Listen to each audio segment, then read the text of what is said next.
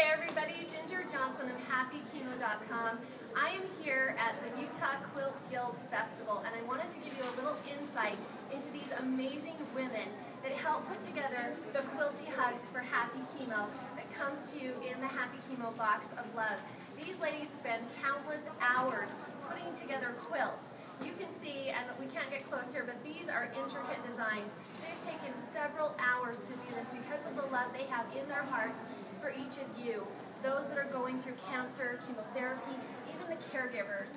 We all have in some way been affected by cancer, and we are so grateful for the quilters here and across the nation that are coming together with these stitches of love to send to you in those boxes of love. So if you know of any survivors that are in need of these things, please request a Happy Chemo box of love so that they can get something besides bills in the mail. Again, girls, say hi. Hi. We'll see you again next time on HappyChemo.com.